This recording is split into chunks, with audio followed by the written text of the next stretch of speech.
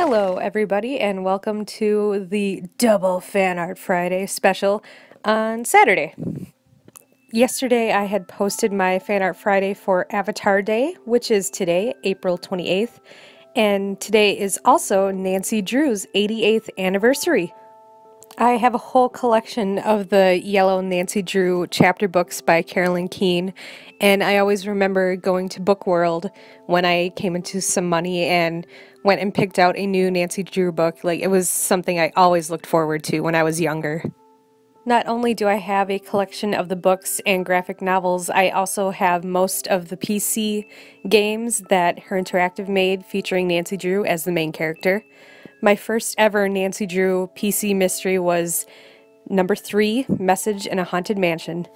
I distinctly remember we were coming back from our trip up to Canada and we stopped to shop for a little bit, and I stumbled across this game in the store and I begged my mom for me to have it, and she did let me get it. I ended up playing it and loving the whole thing, and I've been hooked on Nancy Drew ever since.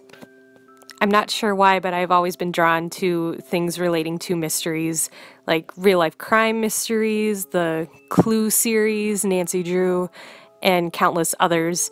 I think part of it is because I was born close to Halloween, and there's just something so fun and intriguing to me about mysteries to this day. One mystery which I don't think us fans will ever get to solve is, what does Nancy Drew actually look like in the PC series? You can always see like a blurred picture or her hands or her feet, but you never get to see what Nancy looks like in real life. She is the ultimate mystery. In some ways, I consider myself a detective as well, or more so a problem solver, because every piece of art I make, I have to figure out the best solution, the best composition, best combination of colors. I'm not sure if this was actually the best result for my Nancy Drew piece, but I'm still pretty proud of it. I ended up adding some of my favorite books, like the numbers on the top shelf are some of my favorite books in the collection. I wanted to mash up my love for the Nancy Drew books and the Nancy Drew PC series, so I had the classic yellow books by Carolyn Keene on the shelves, and Nancy's portrait is inside of the magnifying glass that you use as your pointer in the PC series. So my final thoughts here, if you are a Nancy Drew fan and you've played the games, what is your favorite game in the PC series? And if you have read the books, what is your favorite book?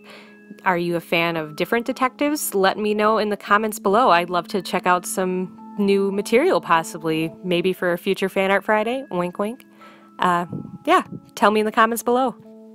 And just like with my Avatar piece, I will be including 8x10 prints in my Etsy shop, Never Stop Drawing, or just type in my name, Emily M. Lau.